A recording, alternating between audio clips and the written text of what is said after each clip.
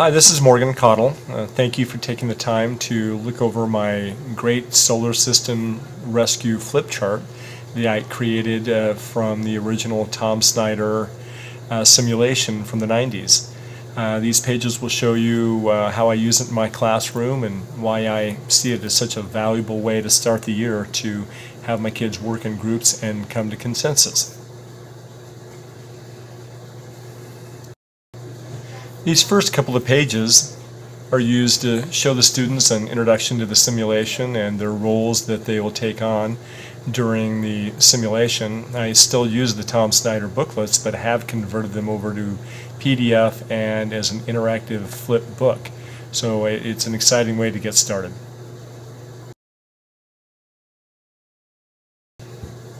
So I have converted the old laser disc over to digital on the hard drive and included those video clips in the ActiveInspire software. It's still a great way to show the kids the introduction to the simulation. After that's over, I have the students look at pages 3 through 7 in the booklets to orient themselves to all the facts that will help them come to consensus and make decisions throughout the simulation. After they've oriented themselves to the roles, we go on to the first mission. During this time, I usually play the video clip 3 times. The first time they don't take any notes whatsoever. The second time through they take notes according to their role.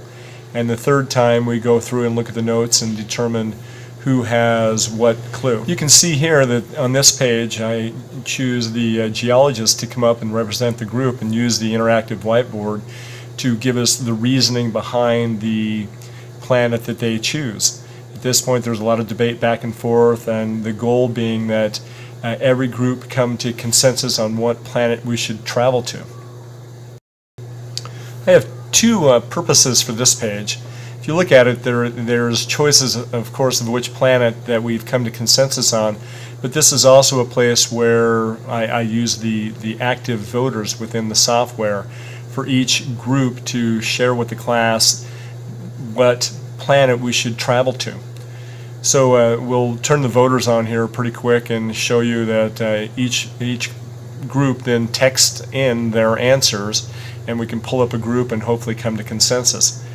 Now, once we come to consensus, this page is also used to then click on which planet to go to. So after all the voting is over, we can pull up the graph and we can see on this example that both Earth and Neptune were selected as possible planets.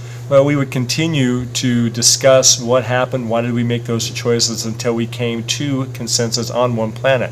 So if it was Earth, we could click here and it would take us to the video of Earth that would say, you know what, that's not it.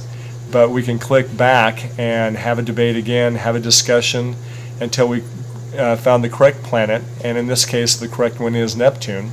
So when we click on there, it'll take us to the video clip that shows us, congratulations, you have selected the right planet to go to. Now that we're at the correct planet, we continue to have a consensus model within the groups and the class about the merits of each tool and which tool should be used. You can see from the notes here of this one class that we looked at all 4 possible tools. They did some voting. We hadn't come to consensus, back and forth through the merits of which tool to use. Once we have consensus, we go to this page which lists all the tools, and we can click on each tool to get the results from that. After each result, we take notes, we eliminate possible scenarios until we can come back and reach consensus on which lander to use.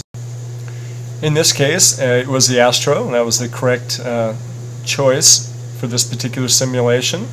We've gone down, and at this point I've included an Excel spreadsheet that we could click on and add the costs involved with this particular part of the simulation. This is a great introduction to 5th graders on how to use a spreadsheet.